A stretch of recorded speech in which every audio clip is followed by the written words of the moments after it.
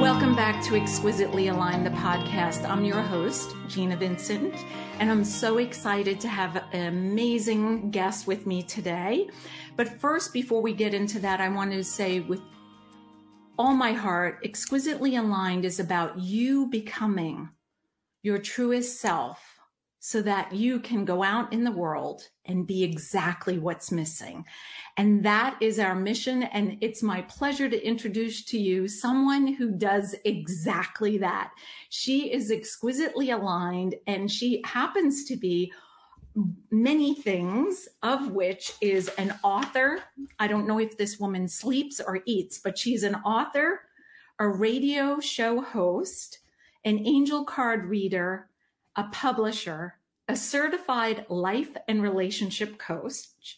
She's the founder of Dare to Be Authentic. Now you know why I like her, right? I'm going to say that one more time. The founder of Dare to Be Authentic, which is exactly what I stand for as well. And the author of Diary of a Hopeless Romantic, which I think I kind of am, and The Cuban Love. Her passion is helping people connect with their authentic self to create a life of joy and fulfillment and bring their authentic talents into the world. And I am delighted to introduce you here today to the Miss Mari Mitchell, who is, I feel like, a soul sister. And I was able to be a guest on her show, where I learned very quickly she's also one of my neighbors now that I'm here on the West Coast. So welcome, Mari. So happy to have you with me today. Thanks so much, Gina. It's totally my pleasure to be here. How wonderful for you to invite me. So I wanted to discuss a couple of things that I think we could probably talk about for hours, but I know you have a life because we all heard the list of things that you get done in a week, a month, and a year. But I find that after 20 years of working with women, stretching their personal boundaries and moving them like you to dare to be authentic, what I like to say is exquisitely aligned, right? The same concept, is that few people are talking about this. And I know you're one that I can talk to about this for a long time, and in a way that we can enlighten and share other people about our journeys of where we came from and where we are today.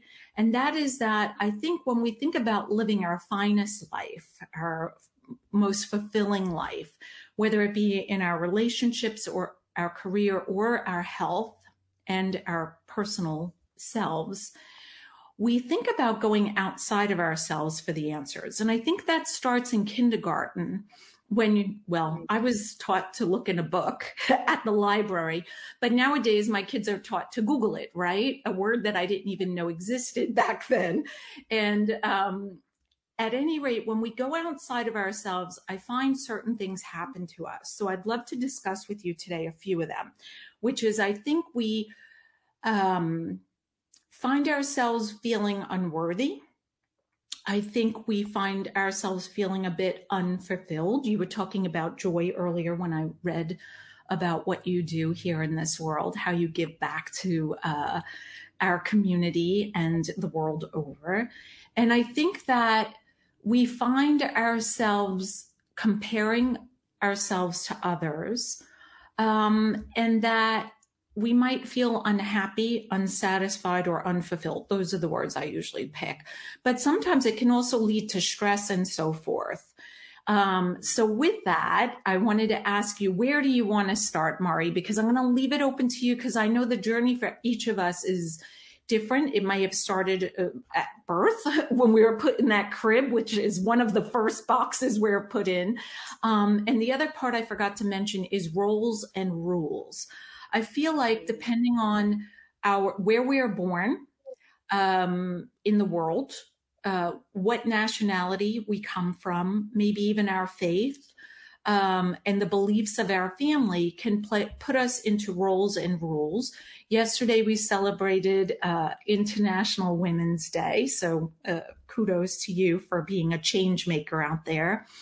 And so roles and rules, maybe leaving our intuition or leaving our truest selves and unworthiness. I'd love to discuss all three in whichever way, shape, or form it takes for you, Mari.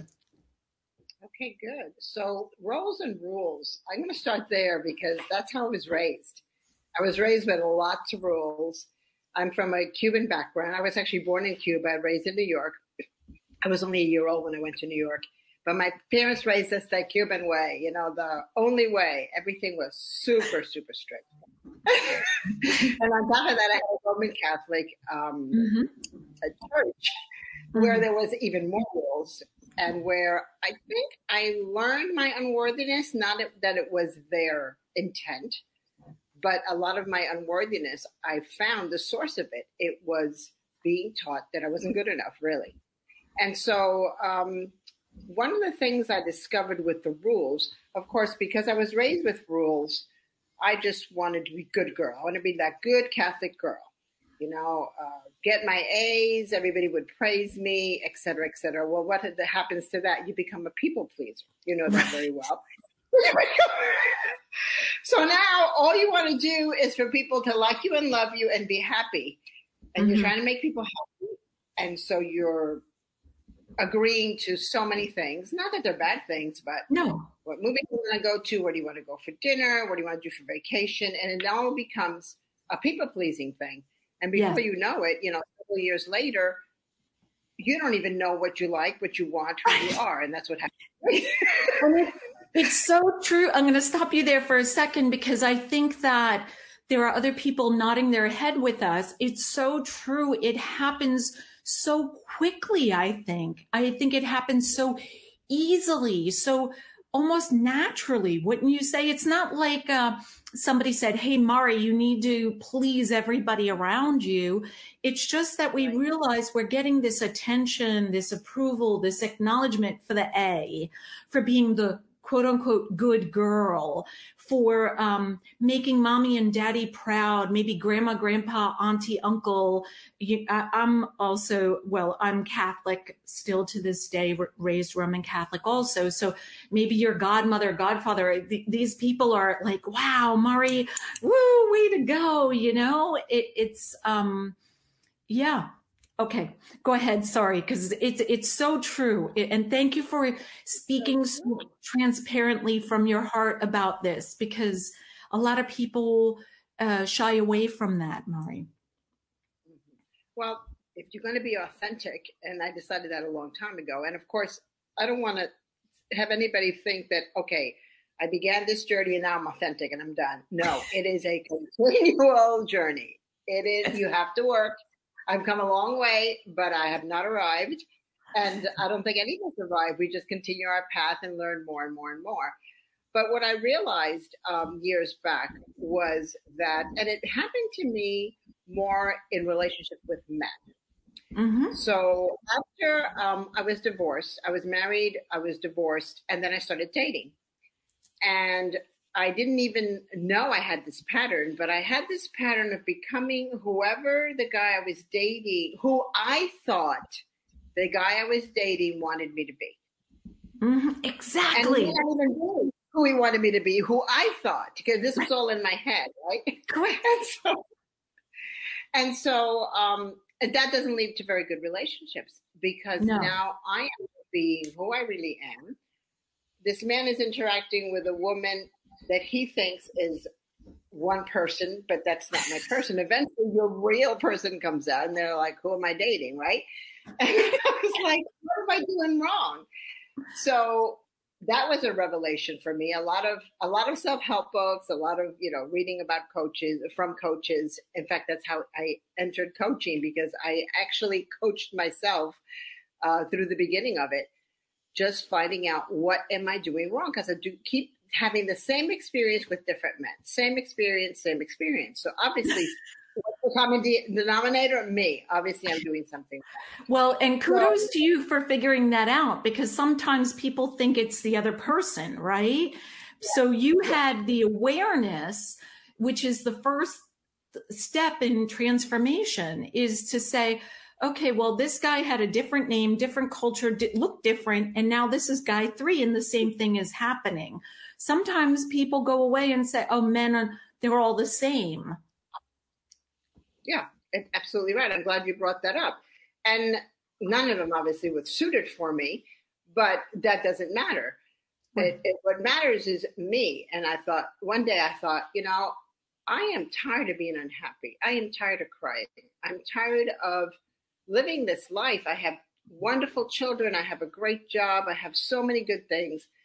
I don't have a romantic relationship right now that's working, but I have all these other things. So I just began working on me, and that's really what my first book, Diary of a Hopeless Romantic, is about. It's about a woman going through internet dating, meeting all these guys, not being very successful at it, but evolving for herself, becoming who she needs to be, so that then she can draw the man that really is the one for her. So rules are important. We need to have some order in our life. But when you become so rigid, and I was that way, my poor son and my daughters when they were really, really young, and I didn't know that, I had so many rules and I was so rigid about everything, only because I wanted them to be doing well and I wanted my house to look great, and it was all for good. But it took me, after I went and I started to self-evolve, I thought, wow, these rules are really hindering me, and so I began to look at them carefully. I'm not saying we don't ever need rules. Right. Some of us more than others. We need guidelines, but we are grown-ups now. We can make our own rules. That was such a revelation for me. And what a phenomenal one to come to at a young age, right? Because sometimes people leave this magical world without ever coming to that revelation of, I am an adult. Yes. Like I said to my kids, one time they were in the back seat and I forgot what they were annoyed that I wasn't going to win the Mother of the Year award given by them. And I said to them, I'm not here to be your best friend. I'm here to make you a good citizen, somebody who goes out and gives back to the world. And I was approaching a stop sign. And I said, what would happen if I go right through this stop sign? They're like, no, don't do that. And I said, well, what would happen? And they said, we could be in an accident. We could get a ticket. I said, okay, keep going. Like, give me the list. So I said, yeah, I have some rules like you as a mom, right? Especially when those kids are young. The rules are more like to keep them safe, maintain order and sanity for mom. I don't know about you, but I definitely needed rules to keep my own sanity. You see, my hair is short. It wasn't long enough for me to pull, but yes, it's brilliant that you had that wherewithal, that awareness, and the ability to aware, but then the ability to say, hey, I'm at a place in my life where I can make my own rules or tweak them, or whatever the word is for you. That's awesome, Mari. Yeah, exactly. And and know what serves me, what rules serve me, or what guideline, and what don't. And that took me a long time to be able to be aware of how I was feeling. That was my biggest challenge as I began this journey, because I didn't give myself time to feel what I felt. I don't know if you had that experience. I just knew I wasn't happy or frustrated or whatever, sometimes not even why. So I would have to sit and say, okay, so why am I feeling angry, or why am I sad? What is this about? And sometimes it would take me days initially to get down to the bottom of it, because I wasn't in my emotions. Because women are too emotional, you have to stop crying, et cetera, right? What I learned is our emotions are there as a guide to help us. They tell us when something is great and going, we're having a ball, and they tell us when something is not quite right, and they tell us when something is like danger, stop right now. Yes. And if I can interject there for a moment. So for me, I always knew how I felt. I really never, my journey was just a little bit different. I'm pretty headstrong, very feisty, always been this way. I think that's why my hair stands up on my head. I always challenged my parents. I probably am solely out of the three kids responsible for the gray hairs that my parents both have. Probably my sister and brother, maybe one or two hairs, but the rest of the head was me. And I followed the rules like you, Maria. I am the oldest. I was the straight A student. Blah, blah, blah. But I very quickly knew, I would say, from my intuition and my gut. My gut is my guide. Not everybody is the messages come through the stomach, but for me, it's the stomach of like a knot or like a happy stomach, a big smiling stomach, almost like a Buddha belly, I call it. But, I realized when Mark was ill, I'm not going to tell that whole long story. You know it, listeners know it, but that, I was steered off my path temporarily to advocate for him and his health and the future that I saw for he and I, and for him being the dad to our children. But I think that when I was teaching yoga some 20 years ago, when I started, I realized very quickly that as I had these beautiful souls on their yoga mat, that there were things that ended up from their emotions that ended up in their body, showing up in different poses, whether it be a balance pose, the mind talking, and they couldn't quite balance. And I also started noticing some patterns. You mentioned the word not having enough time, I think you said, to like know how you feel. I saw a lot of women, I think as a coping skill, being the busiest mother out there. And I'm not saying this was you, but it could be somebody who has their kid in every single sport, every single activity, every birthday party, every, and it's almost like, I was thinking of a glass of wine, like subduing the emotion. You know what I mean? Like if I'm busy enough, I don't have to feel I won't realize I'm unhappy. Or if I am involved enough in the PTA and the whatever charity, I won't have that time to realize that I'm standing in the shower and I have tears in my eyes. Or, I'm pretending to wipe my makeup, but really my eyes are tearing because I am sad. I am the girl that's going to cry. You know what I mean?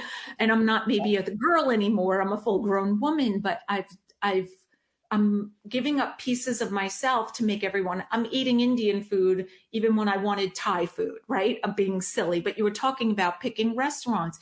It is so true. And I think as a woman, this has been going on, in my opinion, when I look, because I started researching this for an episode that I filmed last year about worthiness, because for me, it's number 3 out of 5 for the tips to live our finest future. And we are worthy, and we are worthy. If you desire more, it's because you're supposed to have more. You deserve more. And I went back and I started like researching. And this is centuries old. It's not something new. And you mentioned being Cuban. I'm Italian and German, and it's not for only Cuban people. Yesterday, I was with a woman in India, not with her on an episode, and it's the same there, and it's just something that we could probably trace back, I don't know, to the beginning of men and women. And so I love the fact that you found your way.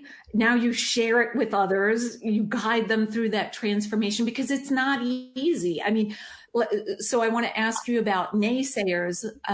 Sometimes it could be someone from our family going, well, Murray, who do you think you are to deserve whatever it is? Yeah. And then the other naysayer could be ourselves getting in the way, saying, who do I think I am to have a live radio show, right? You know what I mean? Like, so what are your feelings, or what do you want to add to that? Because I'm, you're nodding your head, and I know we have a lot to talk about. I want to give you the mic. As far as worthiness, that was something that was actually revealed to me. I went to a women's conference in Santa Fe, New Mexico, and it was mostly about business, a woman in business and different business skills for coaches. But the very last day of the conference, she always gave us homework to do, exercises to do. And I remember sitting in the coffee shop of the hotel, this beautiful hotel, and there was a coffee shop, and I ordered a coffee, and I sat there because she said, and me, I still, she said, make sure you do this before you leave the hotel. So that part of me, it's like, okay, she said to do it before, so I'm going to do it before. But it makes sense because then you get back to your life and you don't even finish it. And so, Gina, it was the most amazing thing. I'm sitting there in the coffee shop and I'm doing the exercise, and I can't even remember what it was. And they were playing 70s music, which is my favorite, 70s, 80s. And as I was writing the exercise, I had a revelation of my worthiness. I had the revelation that God made me as I am, and He believes in me and what I was put here to do. He does. I couldn't even believe it. It was like, I didn't see, there was no lightning, but it felt like a light. It felt like this. Well, it's bringing tears. It's bringing tears to my eyes because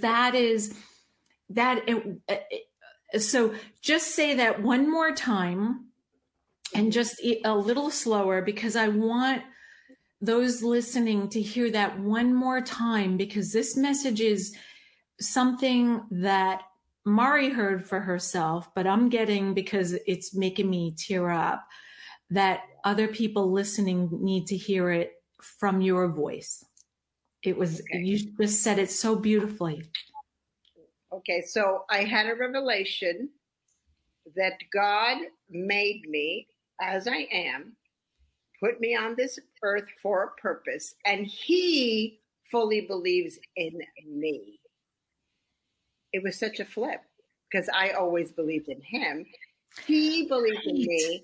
Right. He knew my giftings because He gave them to me. Yes. And He gave them to me for a purpose, and I was to get up and go, fulfill my purpose.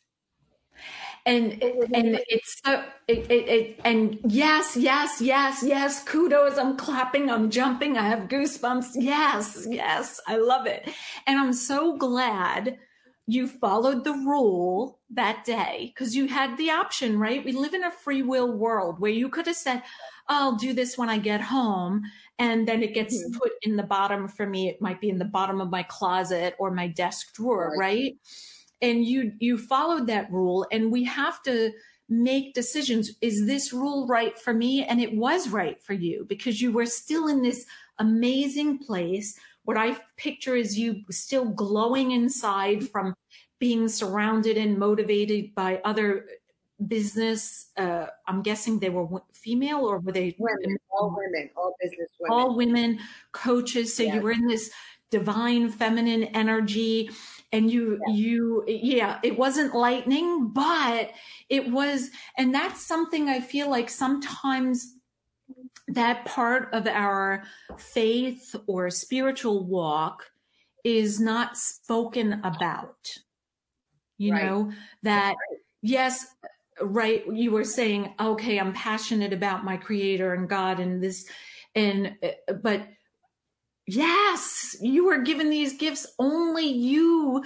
I tell my kids all the time, you're as unique as that fingerprint. Nobody in this world will ever have that fingerprint, or has had, will have, has currently.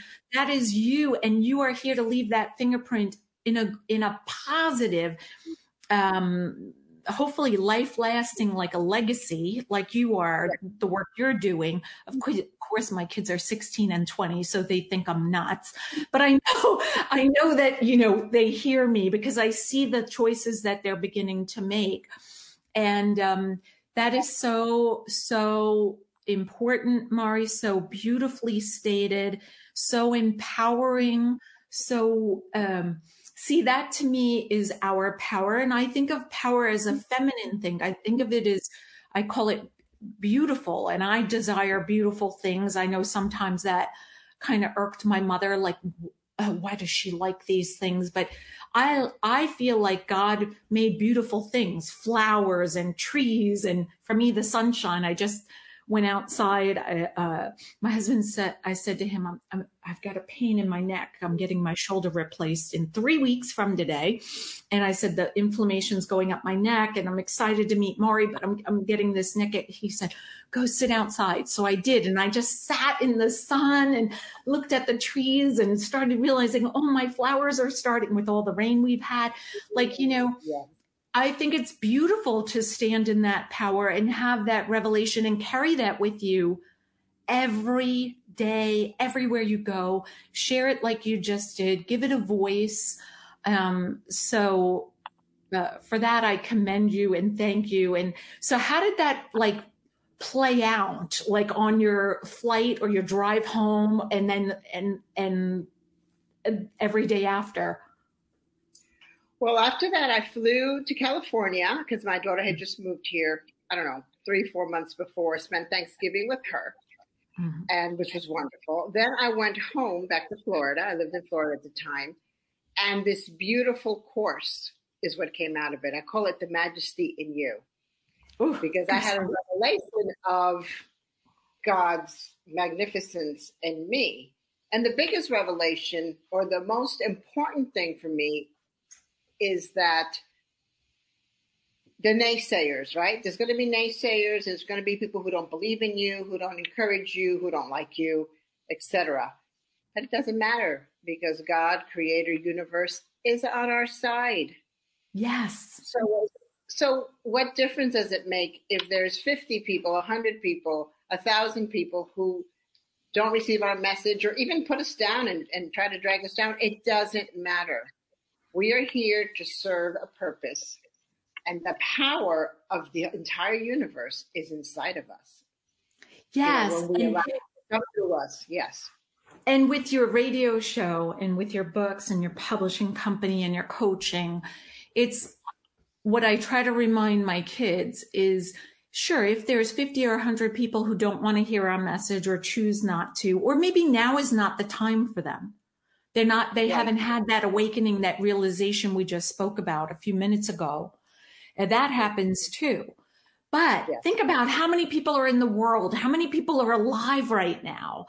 And you have to, I always say, my dad says, it's all relative, right? And I always say to my kids, quantify, like 50% of what? 50% of this glass, or 50% of the people in your high school, 50% of the kids in your grade, 50% of what? What are we talking about? Because 50% could be a big thing or it could be a really little thing. So if it's 100 or 50 people, that's a really small thing when we think about how many people are in the world, right? And so I'm glad you brought that up. But that is, so did your family immediately see I want to say, because you glow, I see your glow, living as your authentic self and being that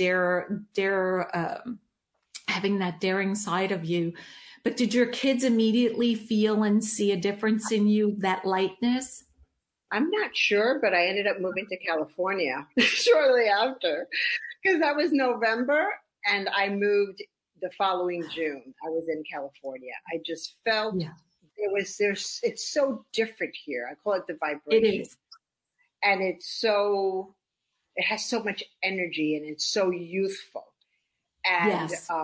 And so that's what happened. I created the course. I moved to California, continued my coaching business here, et cetera, et cetera. I'd already been doing my radio show. And I just, for probably the first time in my life, I just felt fully free to do the life I wanted to do for me. And for those of you who are not on YouTube, I'm raising my hands and getting excited because there's that word again. It keeps coming up. I just wrote a blog and freedom came up. Yesterday in a conversation, freedom came up and feeling free. And for me, that's like being able to soar or fly. How would you describe it, or how does it feel, or what does that look like for you? For me, it looked like, and it's evolved. It looked like it didn't matter, if other people didn't support me, emotionally support me, whether it be financially. It didn't really matter because I knew what I wanted to do. I knew the path that I was taking, and God knew because He sent me there. And for once, I didn't have to worry about what other people think. I was raised with, what will people think? What will people think about you if you do this, if you do that, if you, the old, all that old stuff. And I'm like, I don't know what they'll think, but I'm not doing anything wrong. So why do I even have to think about it? And do those people really matter? Right? Exactly. Because do you think that they're living authentically? Because if they're not living authentically, then really, do you really care about what they think? Because they're not being true to themselves. They're not breaking out of that one size fits all, uniform, so forth. So it doesn't always matter. I learned through yoga. I did want to say that. So earlier you had mentioned about, what did I write? We're constantly on this journey of transformation. We're constantly learning. And I agree with you 100%. One thing I read in a yoga book, which I absolutely loved, this was about 21 years ago, is that a yogi said, if you're not learning, then you die. I was like, he had it a little more eloquent, but that was the gist of it. But that's the message. Yeah, the message was very clear. And he was in his, I think, 90s when he was saying that. And it's like, then there's no reason to be alive if we're not evolving and transforming. I don't know that we have to grow anymore, I don't want to grow this way anymore. That's for sure. Right. And I know I'm done growing tall. So I think that it's about transforming, transcending, stretching. A million words could come into whatever suits you at that time. But the other thing, what was I going to say about yoga that we just finished was a mindset thing. What did you just say prior that, before I interrupted you? Now I got to think. I really don't remember. Oh, you were asking me about how other people took, the changes that I have. I do remember, I was wondering while you were talking, that my sister told me, and she's in Miami, she lives in Miami, and I was already in California. She goes, "You're the most authentic person I know." And I was like, that's the highest compliment anybody could ever give me. I don't even know what I was talking about, but I've learned to be me, and I do have to take it down a notch. I did grow up in New York. You know how we are as New Yorkers. Not with me, my friend. Not with me. Fellow New Yorker. But sometimes I can be a little rough, and my daughter's like, "Mom," I'm like, "Well, I'm not being mean. I'm just being honest, but not so honest to say, well, I really hate your hair. That's too rude." Right. But I just, and what's amazing, Gina, as I began this journey, my girls were teenagers, young teenagers, and they have become such beautiful, authentic women, especially my oldest one. And she cannot even tolerate when people are inauthentic. She goes, "At work, I just don't understand it, Mom. They're so inauthentic." I said, "Honey, you're a rare beauty. You don't understand that this is a gem, and not everybody, has been able to evolve into that gem." So they weren't supported by a mom who understood it and did it for herself, right? it happens. And I think depending on where we live, growing up in New York with a dad who was is an immigrant, right, from Germany. My mom is, how would you say, my grandfather was an immigrant. My grandmother was second generation, so Italian on that side, German. And every house on the block was a different nationality. I loved it, right? But every one of those houses had rules about what being a girl of a certain age, or being a wife, or being a mother, or being a husband. I mean, what we're talking about now is from a woman's standpoint, but I was thinking about it as I went to bed last night too. You had used the words about, being that girl crying or emotional woman. And it's sad because men are told they shouldn't be emotional, but they should feel. You said earlier, our feelings are like our compass. It guides us through. This is safe. This is unsafe. This is a good decision. I should work here. And I think that depending on where we are, what field we work in, I came from the fashion industry, so that could at times a little bit plasticky, inauthentic again, showy maybe. I had somebody recently, I was at an event as a vendor, and she said something to me like, well, what does your false lashes and your lipstick mean about you? And I was like, it means I like glamour. I like dolling up. I like dressing up. I like, I'd much rather do that than walk around like the kids at my daughter's high school that are in their pajamas and their slippers, I mean, I realize that's comfortable, but for me, I don't feel comfortable in that, especially in public. I had a fight with my mom when I was apparently 3 years old that the pajamas she laid out for me that I was to put on were ugly. And she told me nobody's going to see them. I said, I'm going to see them. I am not wearing those. And she just knew that this was going to be a child, that was so cute. Well, I don't think she thought it was cute at the time, but I'm sure she didn't. But you were born a glamour girl. I love that. That is so cute. Aww. They were probably flame retardant. Those. They were. I know, but you knew they were ugly. You're like, no, I'm not wearing that. I knew they weren't my personality. Like they didn't represent me. And when I sleep, I want to dream about beautiful things, and these pajamas were going to restrict that. So I know what I was going to say before was. For me, practicing yoga and then being an instructor, a registered yoga instructor, I learned when to speak and when to not waste the energy, the time, the voice, in when you were talking about the naysayers.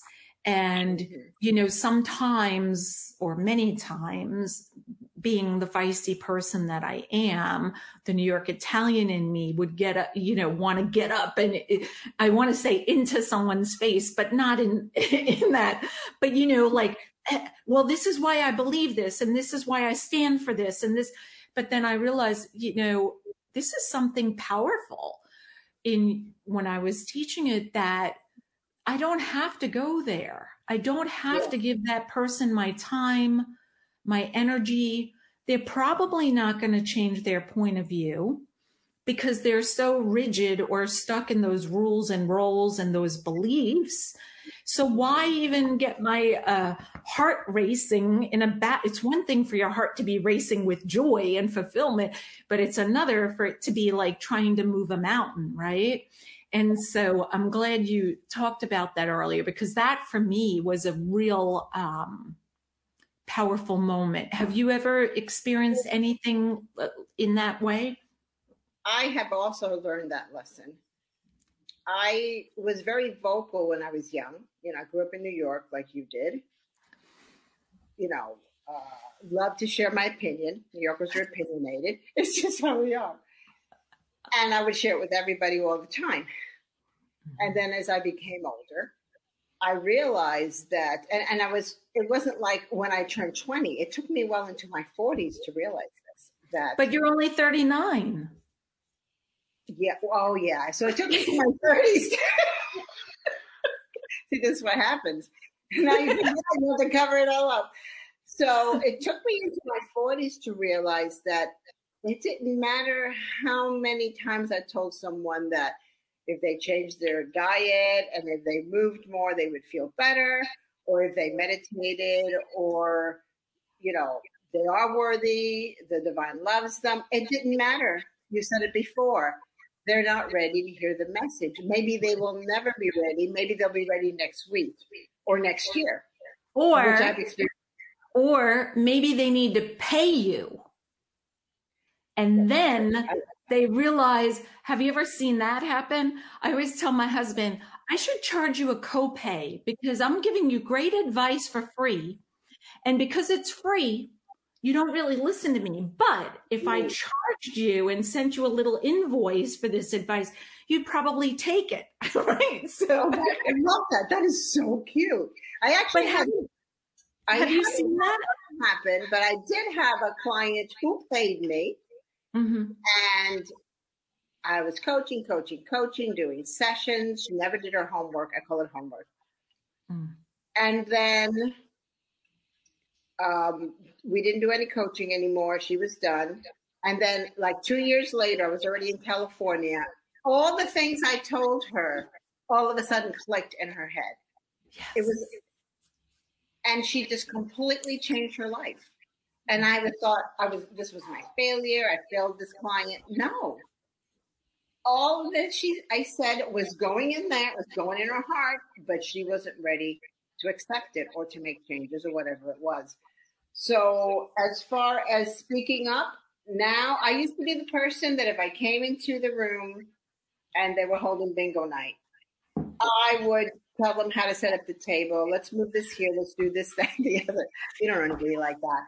I used to be the person who also volunteered to do everything for everyone.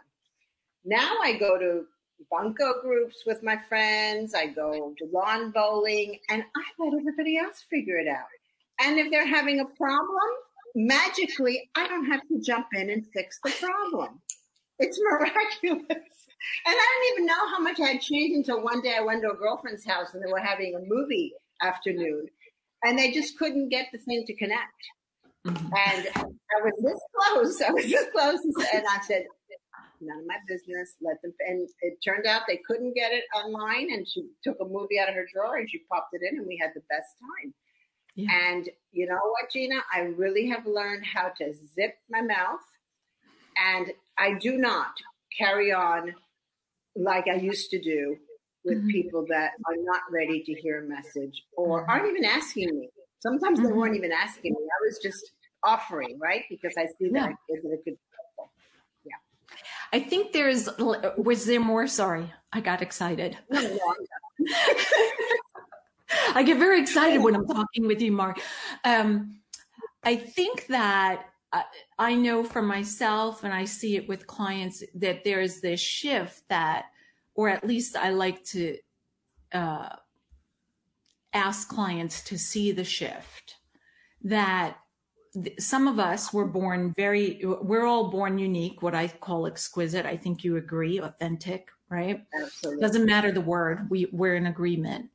And that some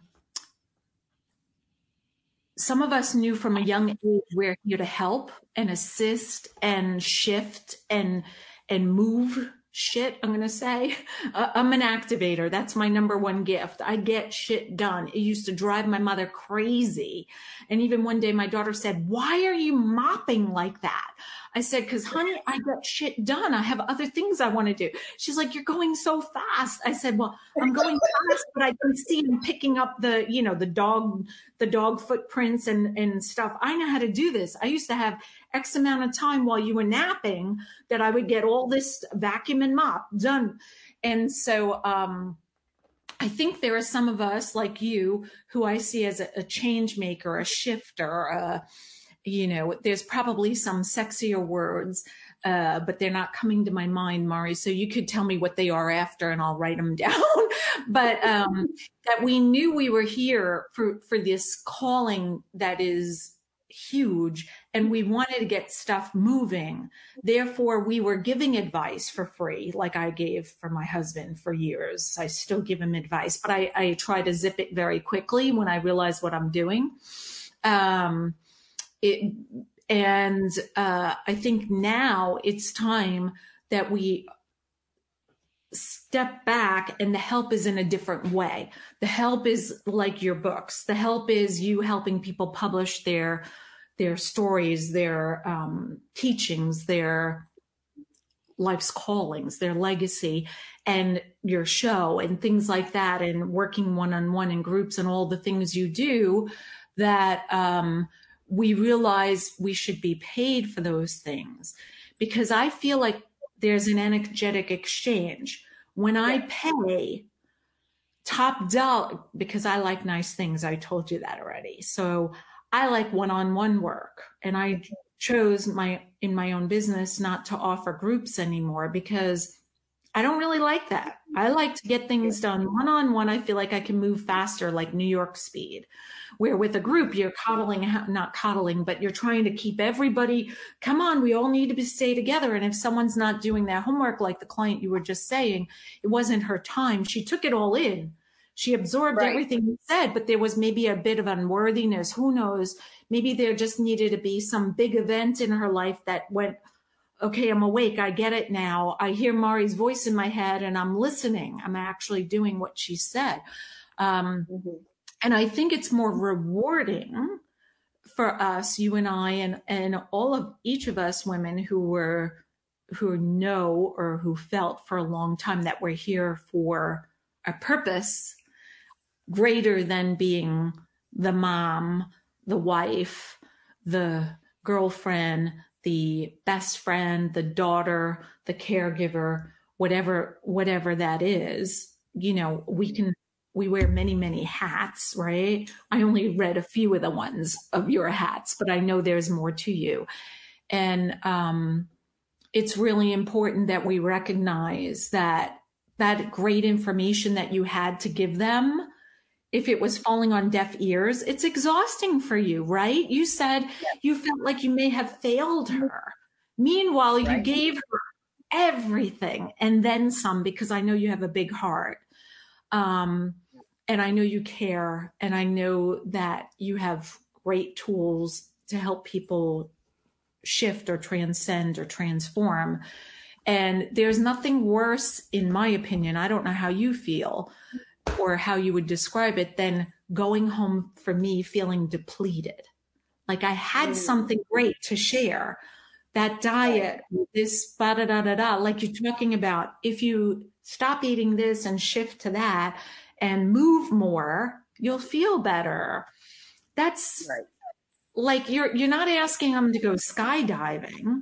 You're not asking them to donate blood every 3 hours. You're offering sane advice that's something easy and something they could start today, this afternoon, right? The next meal, we get 3 choices a day if you eat 3 meals, or if you eat 5 small meals or whatever you like. We get to vote on what we're going to put in our body and how we feel after we eat it. So yeah, I love that. What would you like to say, Mari? Let me think. I don't even know what else was going through my head. Everything. I'm excited too. I'm talking and all these thoughts are going. I'm like, oh my gosh, what's happening here? So, you know, the most important thing for me is to be who you are. Back to authenticity. There's nothing sadder than to have to live a life as an imposter. Yes. You know, and you can't really, you know, like you can't speak up about what you believe, whatever it be. You can't have your space the way you want it to be, or whatever. You can't dress the way you want to dress. Because somebody else is dictating that to you, not because you're a child, like we were talking about with the pajamas, but because you are, you know, because you have given them that instead of knowing this is for me. Right. So I truly encourage people to to take the time, because it took time for me to reconnect with myself. I did it in a couple of ways. I had read something, I don't even know what book, or I would give her credit. I know it was a woman author. And she said, if you want to connect back with your authentic self, think about yourself as a teenager, as a teenage girl. What did you like to do? And what did you aspire to? So I love reading. Always. I would spend the summers on my bed reading. And so I realized at that point in my life, I was reading self-help books and religious books. That was it. So I said, I'm going to go back to reading novels for fun. And I did. Wow, it's fun.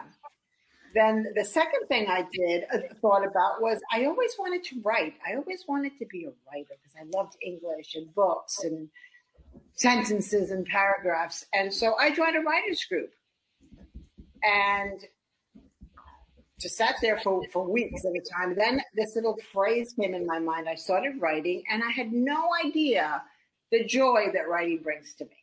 And so those were the things I did for myself that led me back to me. And so it all started there. So, find what it is. What don't you do anymore that you absolutely love? I mean, we all have things we love, whether it's walking in a garden or going sledding. It doesn't matter what it is, right? And so do those things and begin to discover you again.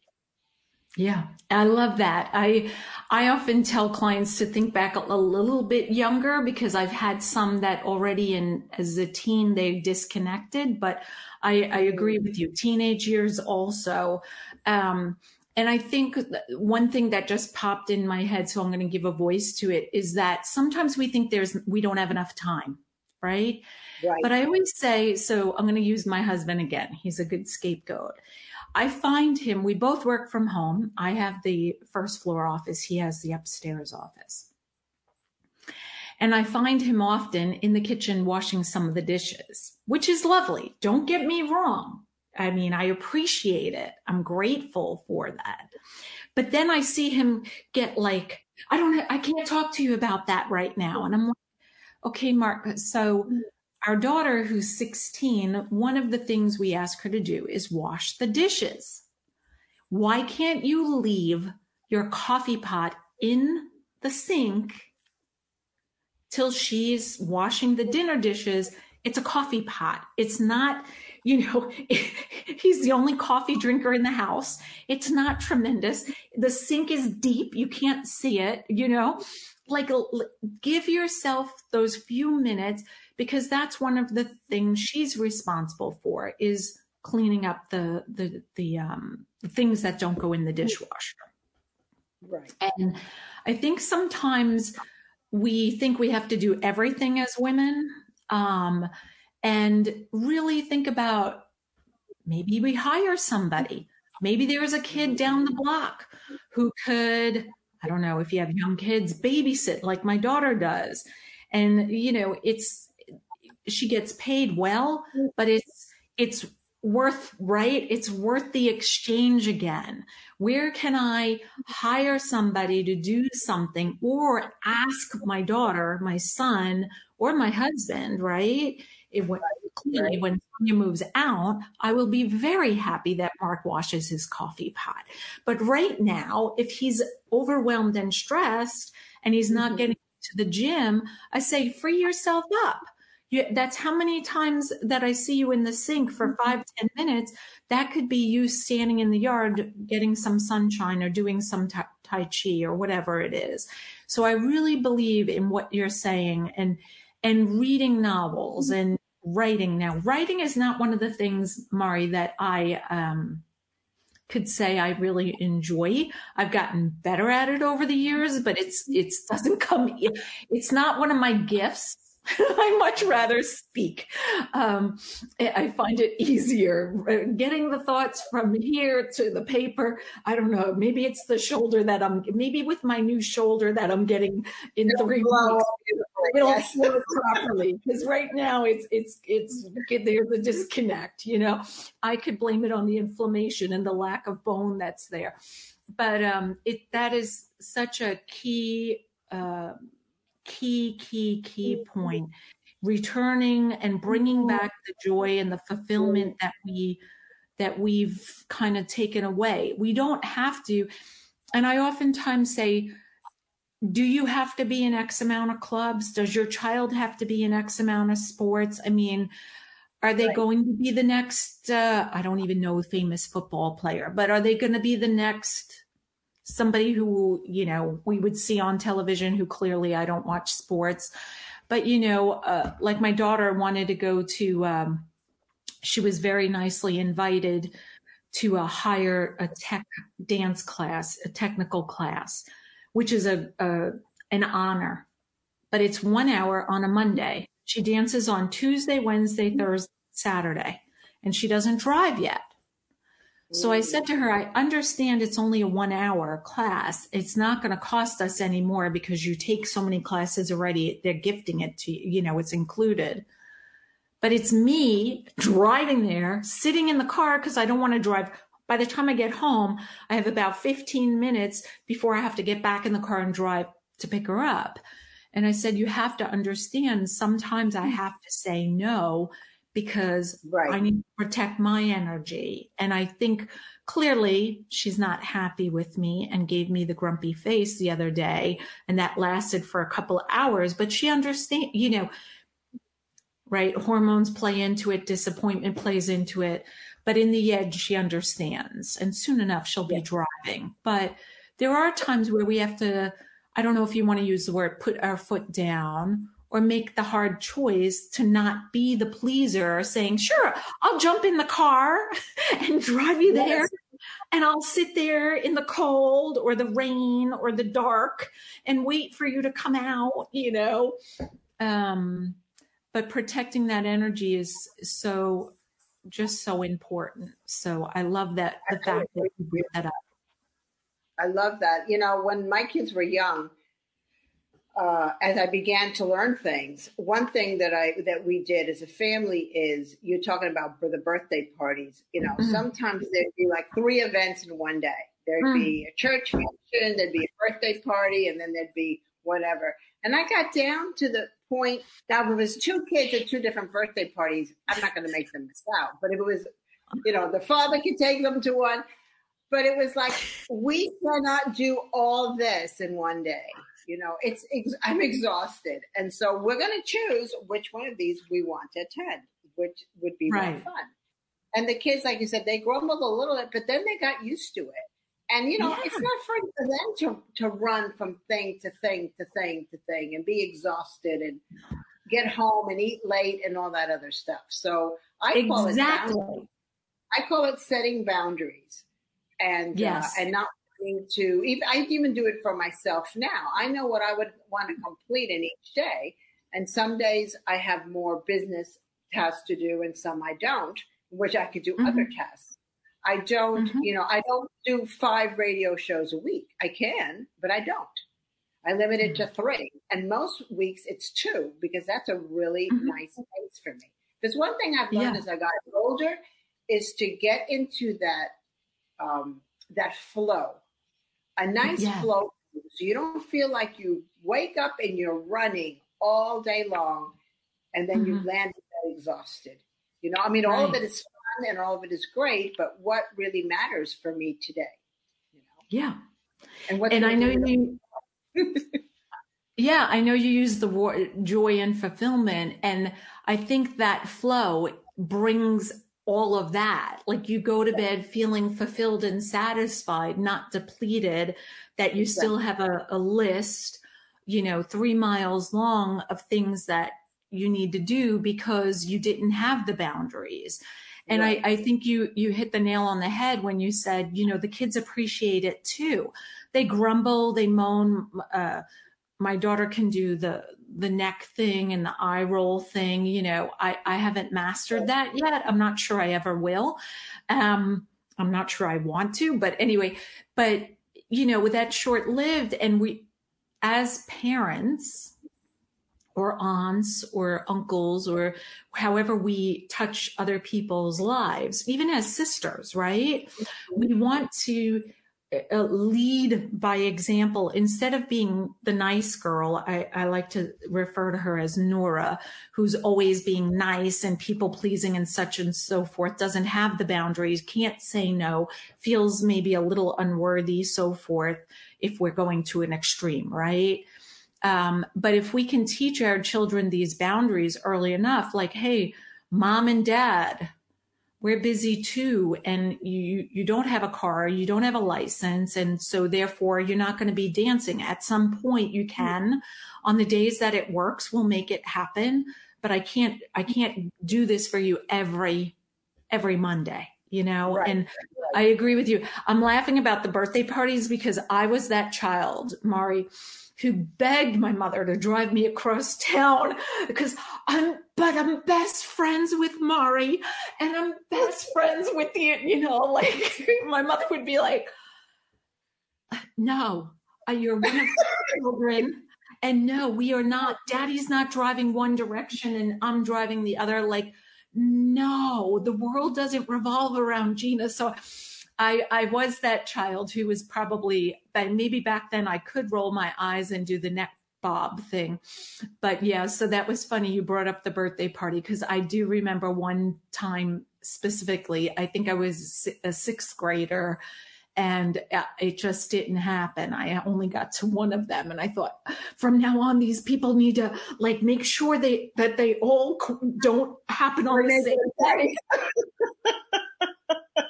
But that happens as adults. That happens to us. It may be the holidays and we get invited to 2, 3. I'm not going to go to 3 holiday parties on a Saturday. I'm just not going to do it. I'll pick the one that feels the best to me and enjoy that one fully. Right. Exactly. And then you could always visit with the other people in a different way, shape, and form, whether it be go out for a glass of wine, have them over for dinner, or go for a walk. I mean, there are other ways to be able to catch up and enjoy their company. Well, Mari, I know that I can totally move into your house and chew your ear off because I really enjoy you and your ability to be as transparent and authentic and to be one of those change makers out there, making the world a better place by using your voice and your writing and your coaching. But I know that I do have to let you go to do some other fabulous things that are on your calendar. But I would like to pick a card if you're okay. And then yes. I'll read it to you. So these are from the Opening to Possibilities, deck 1.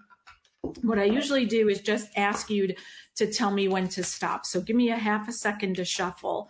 As you can tell, I'm not really, I would never get a job in Vegas doing cards because definitely not one of my gifts, but so we'll just shuffle them as good as I can. And then you just tell me when to stop and I'll pull whatever. Okay. Stop. Okay. Oh, of course you got this one. Let's see if I can put it. Can you see that? It says love. Oh my gosh. Oh, so how beautiful. Of course, this is what you got. Love is a dynamic essence. So there's 3 questions you could pick. You could answer all of them or choose one. What is your definition of love? How do you give or show love? And describe how you receive love. What was the first question? First one, what is your definition of love? Okay. Love is hard to define because it's such a feeling. I'll go with how I give love. Yeah. So it's with attention. And, people have their different love languages. Yes. How do you receive love? Some people want to get presents. Some people want to spend time with you. Some people like acts of kindness. They want you to serve them coffee and whatever. But for me, loving means giving attention to someone. And it doesn't necessarily have to be friends. For example, you and I don't speak a lot. We have our own careers. We're very busy, but I'm always sending you love. You can send love to someone when you're in your quiet time in the morning, when you're praying, whatever you call it. But putting your attention on that person, that's how I really like to share my love.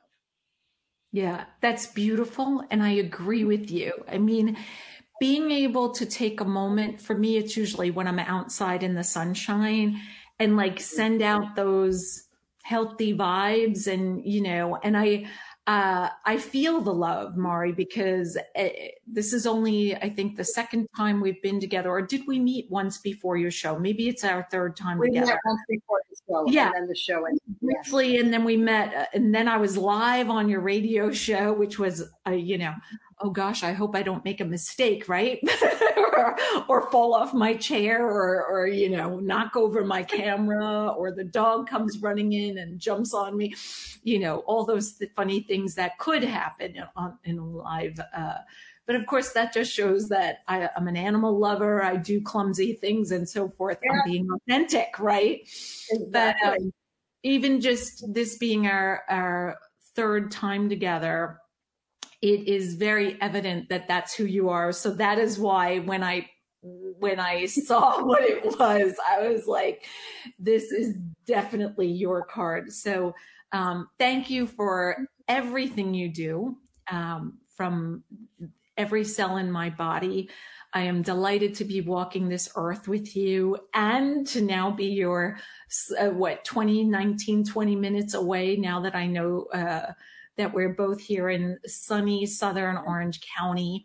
And you're just, you're an amazing, beautiful soul. And I'm so thankful to be able to call you friend and to be able to chat with you so openly and on camera about things that are so near and dear, I think, to both of our hearts, in a way that we feel called to express in a bigger way. Oh, you know what? Do you have a second to tell you how you started your radio show? Because that was something I wanted to give a voice to that, because I feel like it's important to mention that. So I'm going to say, I think you nodded your head yes, right? Yes, absolutely. Okay, so I'm just going to give a little background, half a second. I believe that in life there are invitations for us. So far to date, I'm 54, and I believe there's 2. But Mari, you can definitely tell me if there's like 5 more that I'm missing that I just haven't experienced or I overlooked. So when my husband was sick, that was an invitation of frightened and then, in parentheses, then enlightened. I had extremely frightening experience. Our children were super young. It was on the heels of bringing Sonia home from Guatemala, and there he was needing a kidney transplant, which then became kidney and liver. That was frightening, but I chose to find the enlightenment in that. The other invitation is intimidated and intrigued. And I believe that this story, Mari, is you accepting an invitation from God, the universe, creator, life, however people want to see it. It's you. I'm guessing you felt a little intimidated and intrigued at the same time. So now I'll give you the mic. Absolutely. So I was talking with a girlfriend from New York who we were just bouncing around ideas about how to be more seen as a life coach. This was back in 2013. And she said to me, maybe you should contact some local AM stations. Sometimes they're looking for content. And they might want to interview you. And so by this time in my life, I had learned not to jump on every suggestion somebody made. So I thought about it and it sounded like maybe something to think about, put it in the back of my head. The very next day, I get a call, and this lady says, I'm Megan Blair Davis from the Amazing Women of Power radio station. And I'm calling to offer you your own show on my radio station. So after I fell off the chair, got myself back up, I mean, I was flabbergasted. My mouth must have been to the floor. And I'm listening to her saying, and I'm going, this is crazy. Then I thought, well, this is a scam. So I'm checking out her website, looking at everything. I qualified it. I emailed the other host. They all said she's amazing. Yes, it was scary. I had to take this little course about how to do a radio show. Secret nobody knows. I always hated my voice. Since I was a kid, I always hated my voice. Hated it when I heard it back on a recording or something. And I thought, how am I going to do radio with this voice that I have? But I said, you know what? This is an opportunity. This has fallen to my lap. And I said to her, how did you find me? She goes, oh, I have people who do that for me. They look around for people who are interesting, and we're looking for a relationship coach, and they found you. And this is why I'm talking to you. I was like, unbelievable. So I did. And so now I've been doing Dare to Be Authentic radio for 10 years. It was 10 years to January 13th. And I can barely believe it. Yeah. And congratulations. And I wanted to share that because you had told me that when we met I don't know if it was the first or the second time. And I loved it for so many reasons because, well, number one, I'm sad to hear that, I think it's hard for all of us to hear our voice back personally. I think it sounds different than what we hear when we're speaking. So I can understand, but I'd like to tell you, I enjoy listening to your voice. I could listen to you forever. So, I think there are other people who agree with me on that one, but I like my voice now. It's like I heard it so much. I have to like it. Yes. So what a great transition, right? And transformation. But the other thing I loved about that story is I believe we're all supposed to be seen in a way that's authentically ourselves. And, to be able to express ourselves, whether it's coming to you to ask, hey, can you help me publish a book? Or coming to you, can you coach me, Mari? Because I want to find my voice in my marriage or in my future relationships, right, or in my business, whatever that may be. And I believe the more of us that are willing to have that courage to dare to be authentic or exquisite and align in such a way that we can go out like your daughters and shine our lights, I like to say unapologetically for all to see, that then we're helping others in a different way, right? So when we were being the nice girl growing up, being, the line leader, the one who raised our hands, the one who followed, we were the first one to get quiet when the teacher asked us to be quiet and so forth. Sure, it was important and so forth, but there are ways that we can help people that are new, like having a radio show, like appearing the way your daughters do, and inspiring others their age to be more authentic. Sure, at first, they might be looking at your girls going, how could they be that transparent? But part of them are probably thinking, how can I be that transparent, And so I wanted you to share that. I'm glad I remembered. I didn't even see it on my note, but see, I'm visual. I saw it in my mind because that is a key thing I wanted you to be able to express, because I am 110% behind you on that. And yeah, it's intimidating and intriguing, and right, you had to learn something new, and and here you are, and you also found the balance of, hey, 5 days a week is not for me. Right. But being able to get your voice out there, being able to, and heck, I am so grateful that you did the show, because that's how I got to meet you. And being a podcaster for me was intimidating and intriguing. I said no multiple times, Mari, when I was on the East Coast. When I was in Charlotte, North Carolina, it was not several people, different people that I met that didn't know each other over the course of years said, you should have a podcast. You should have. I never listened to a podcast. Why should I have a podcast? I don't have time for a podcast. No. And then I came to California. Here I am struggling with Hashimoto's disease, which is a thyroid problem that wasn't controlled yet. Living in a pandemic, not knowing my neighbors, and, but I was outside meditating and praying again in the sun. And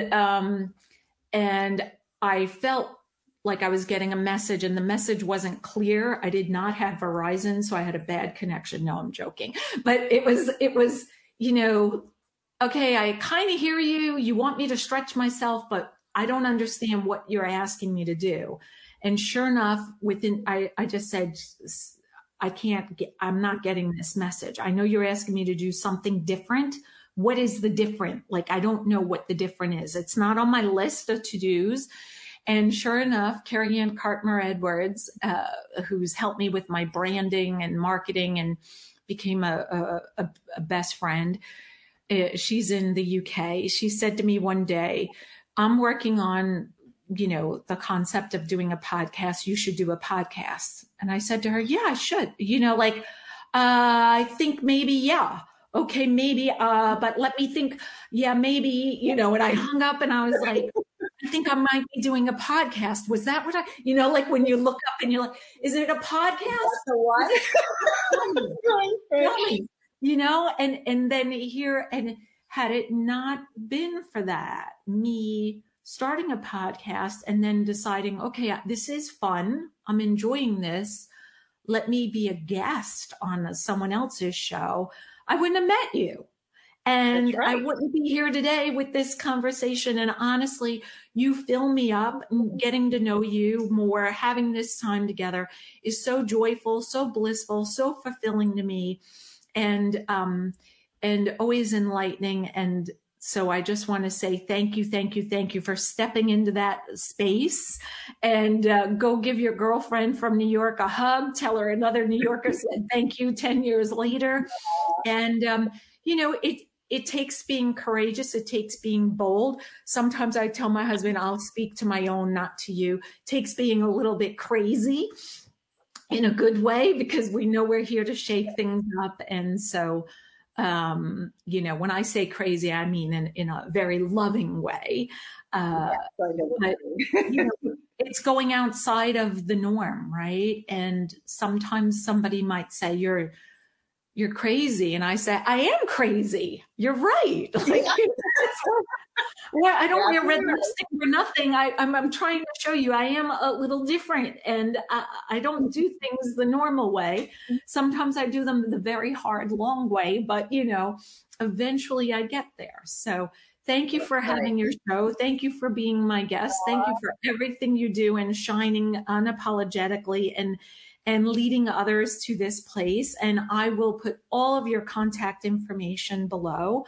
And then I just wanted to ask, do you have any other hints or advice or last thoughts, Mari? I want to thank you for having me on with you. This has been, oh my gosh, what a beautiful conversation. And we're on camera on top of it. Oh my gosh. No, I just think that everything you're doing is lovely. Thank you. Thank you so much for having me. We are just truly soul sisters. And wishing you all the very best always. Thank you. In gratitude. So yes, you're just delightful to know. And one of these days we're going to get together in person so I can give you a big hug. So thank you so much. Have a great one. Bye, Mari. Bye-bye. Bye, everybody.